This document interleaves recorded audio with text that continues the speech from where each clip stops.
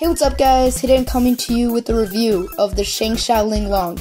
Now, I haven't made a review in quite a while, like a real serious edited review since August 2012, my ShengShou 5x51, and I realized that my old ones were always slow, laggy, and boring. They never got to the point, and I just kind of want to do that this time, so let's go. The ShengShou LingLong is ShengShou's newest 3x3 cube. It's a mini 46mm cube. As compared to a standard 57mm ShengShou Wind, it's quite a bit smaller, and I'm not going to get my ruler out, but I'm pretty sure I can trust ShengShou that this is indeed 46mm. Next up, we'll take a quick look at the stickers. They're completely standard. I don't know what else to say about them, but yeah, just standard. And before we get into the turning of the ShengShou LingLong and how it moves and everything, I think we should take a look at the mechanism pictures so we know why everything happens. Looking at the edge, you can notice its unique golf ball type texture, which has a similar job to a track to reduce friction. You can also notice the torpedo to reduce edge popping, which is the first I've seen from ShengShou. Taking a look at the corner, you can notice that it is quite standard. The only thing exceptional is that the bases are rounded. You can also notice by this picture that the bases must be quite large, because when only the corner is held, the whole cube hangs by itself. As for the mechanism as a whole, you can see that it has a mini little flooring mod, and also that it's probably not going to lock up due to having such a simple mechanism. You can also notice that the hole in the inside is quite small compared to other cubes, which definitely helps the anti-popping mechanism. Now that you've seen the mechanism, let me just quickly go over what I've done to the cube. I've loosened the cube quite a good amount, maybe 2 or 3 360-degree turns, and I put maybe 3 drops of Maru lube in this, and it is really, really good. No, I did not lube the core. You don't need to for this cube because there is no springy noise that you hear. Alright, so now I'm just going to do a bunch of turning. And if you're here just to see the turning and everything, you know, hopefully I can just get this out of the way for you and just leave. First off, let's take a look at the corner cutting. As you can see, it's pretty standard, you know, what we normally see these days. Actually, kind of surprising considering the holes actually aren't that big.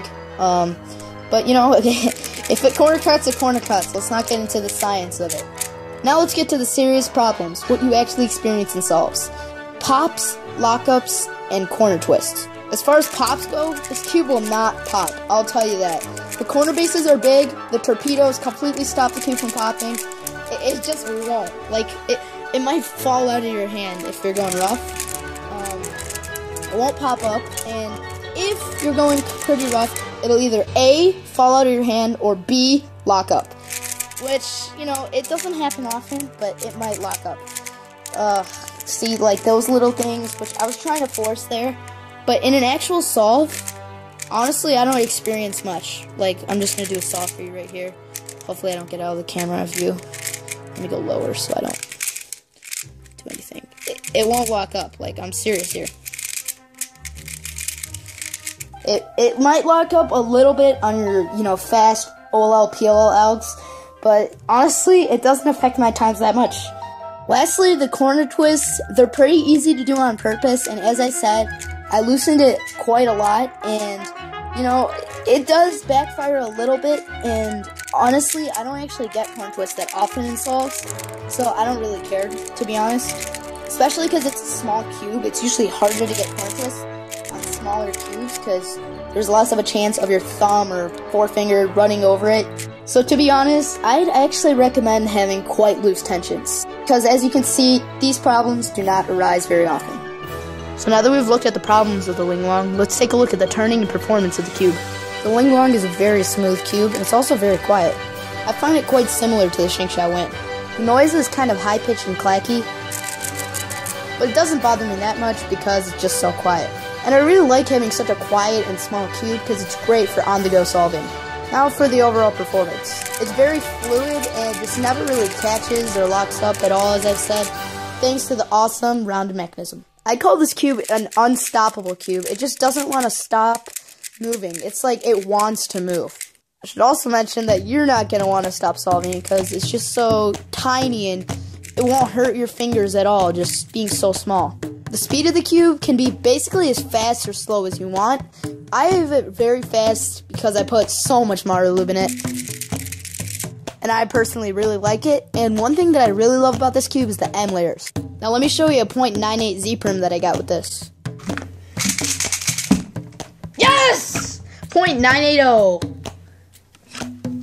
Yes! So as you saw, I almost got my PBZ perm with such a small cube, which is very surprising. I mean, you just think that it would be impossible to turn the M layers since it's so small. But somehow, it's just so great. As far as OH solving goes for this cube, it's really not that great. Sometimes I find myself overshooting and turning like this, and I really don't like that, having such a small cube. Personally, I think if you're going to get this cube, it's not going to be any of your mains. So my recommendation for it is, I'd say yes, unless you're an all-out, every cube I gotta get has to be my main. No wasting money. I want you to count your cubes that you have that are not your mains. That's right, you probably have a lot more than you thought, and you realize that getting cubes that aren't gonna be your mains is not that big of a deal.